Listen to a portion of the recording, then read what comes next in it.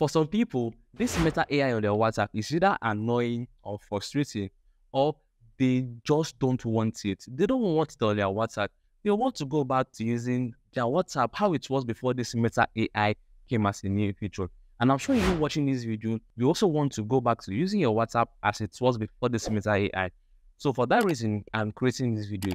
For my video today, I'm going to be telling you the step-by-step process on how you can remove this Meta AI on your WhatsApp, how to delete this Meta AI from your WhatsApp entirely. Yes. So all you need to do is to watch this video to the very end to get the full information, right? Make sure you follow the step-by-step process in this video to the very end so that I can get this Meta AI either removed or get this Meta AI deleted from your device. Okay. So guys, as you can see on my WhatsApp, this feature is not there. I don't have the Meta AI. It is not on my WhatsApp at all. So how did I do it? How was I able to remove it from my WhatsApp? So the very first thing you want to do is to delete your WhatsApp. But wait, before you delete it, wait, do not delete it yet. Make sure you back up your WhatsApp. Guys, make sure you back up your WhatsApp before deleting it so that you will not lose your chats.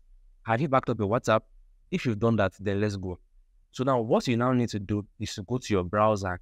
Okay, whatever browser you are using, just go there. Then once you click on old version WhatsApp, right?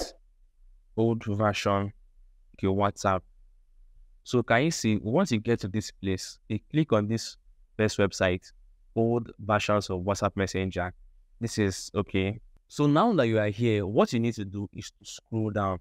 Guys, can you see what this website does is to, upload every single day version of WhatsApp. Can you see it says here May 29, May 25, May 22, May 21, May 21, May 17, May 14, May 11, May 9, May 8. Can you see it? It goes on and on and on.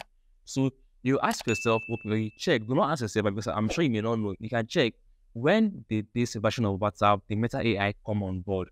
So let's say, for example, it came on May 1st. What you need to do is now download maybe April 19, 2024. Click on it. Okay, can you see it says here 891.6 million downloads with 7,000 reviews. Wow. Okay, so click on download. Okay, and now it is downloading over here, right? So once it is done downloading, guys, you are going to just wait. Okay, it says download anyway. Let me check it.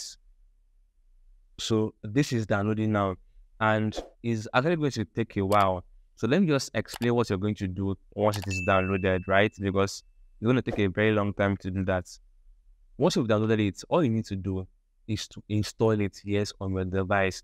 So once you've installed this on your device, then you now log in with your number and now bring back your back chat. Remember I told you guys to back up your chat. You now bring in your chat, right? So once you bring in your chat and everything is done, you now get your standard version of WhatsApp, the older version of WhatsApp, and you are good to go. So what this means is you will not update this app.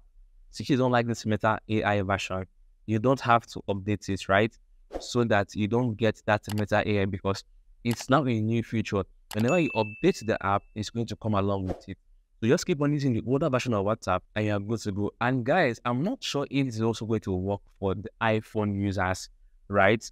I don't know if it's going to work for the iPhone users because we all know that you cannot download apps from let's say a website or third-party places. Okay, so I don't know how it's going to work for you guys. So if you're using an iPhone, then I guess you are just maybe stuck with this version of WhatsApp, right? So maybe next time, before you update your WhatsApp, you could just like ask other people how the update is before you update it on your iPhone. So if this worked for you, let me know in the comment section and do not forget to share this video to other people research on this information. Okay, I'm going to see you guys in my next video as we discover more ways we can solve our social media problems. See you guys.